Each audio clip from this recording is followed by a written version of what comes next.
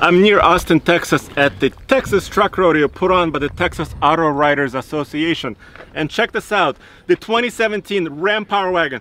I cannot believe I finally get a chance to drive it, and it's in Texas, and the first off-road drive is coming up right now.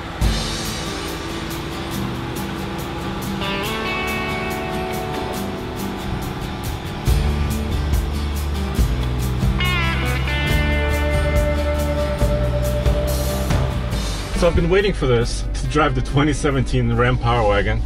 I mean, we've seen it at the auto shows, and finally, here's my chance. Great to have you in there. So thank you. No problem. So what are the changes for this model year, for 2017? So new for 17, we have a new front grille and bumper, powder-coated front and rear bumpers, and a new tailgate. And then we have new graphics on the hood and behind the C-pillar as a heritage back to our 1970s and 1980s Power Wagons. How about the mechanicals? They're the same from last year, right? Yeah, mechanicals are the same, so you still have the front and rear locking axles, the sway bar disconnect, and the Bilstein shocks. So you still have your 6.4 liter Hemi, you still have 6-speed automatic, front and rear lockers like you said, disconnecting sway bar. I mean, these axles, what kind of axles are these? They are 410 axle ratios. Yep. I mean, so when you're geared down in low range, I mean, this truck can climb up pretty steep hills, right? Yeah, there will be no problem. The crawl ratio on this is 35-to-1 in 4-low.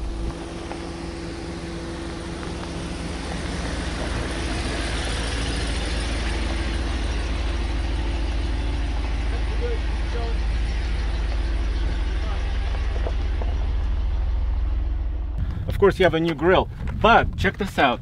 You got bed lining on the opening where the winch cable is, so when you're winching, you don't scratch your bumper.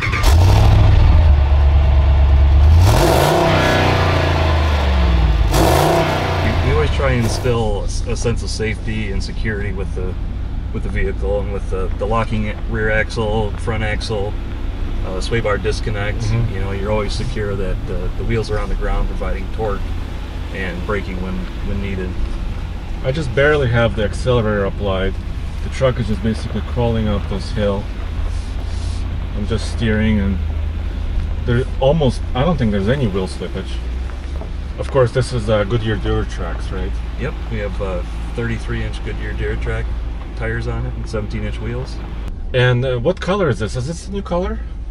This is a new color for us. We have a two-tone steel, light steel. So talk to me about the interior. So you guys upgraded the interior, right? Yeah, we've got some custom stitching on the seats, the headrest, and then the front cluster and instrument panel's been upgraded with some new designs, and you know, for the Power Wagon.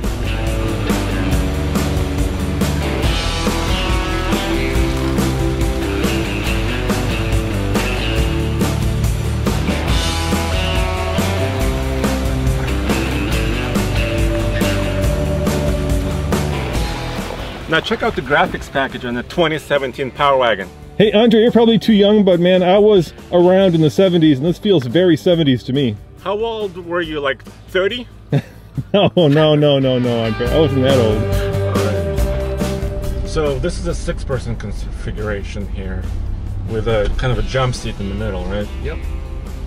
Is there a 5-person configuration in the Power Wagon? Power Wagon only comes in the 6-person configuration due to the manual shifter. Okay. That eliminates the ability to have a center console. Well, actually, I kind of like that, because you know, you can bring one more person. You know, if you have a big family or some friends. Yeah. Now, this course was prepared by the Texas Auto Riders group, and it's a little bit too easy for the Power Wagon, but nonetheless, it tests a lot of the features of the truck. Rare to find a heavy-duty truck with 6 seats. I mean, you could order one, right? Certainly. But they're not often on the dealership lot. Yep. If you have kids, you can fit 3 car seats in back too. Yeah, and this is leather seating. Leather seating. Not the work truck, right? Configuration. Exactly. But it comes in the Tradesman, right? It comes in the Tradesman as well.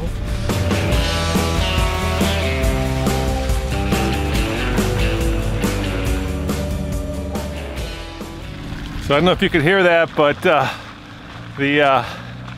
4Runner and the little Renegade crunched.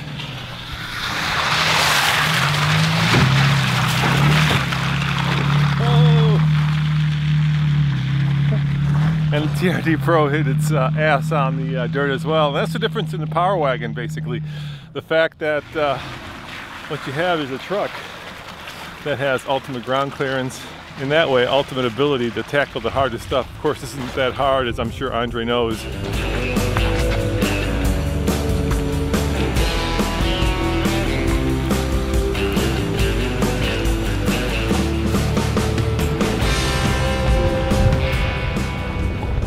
Now for 2017, you got the nicer interior, you got some exterior tweaks on the Power Wagon. It's going to be available in the first quarter of 2017. And you can start ordering at the end of 2016. And go back to tfltruck.com for more news, views, and real-world reviews, and of course, first drive in the Power Wagon. Hey Andre, where do they click to see another video? You know, you could click up here for another video and down here to subscribe.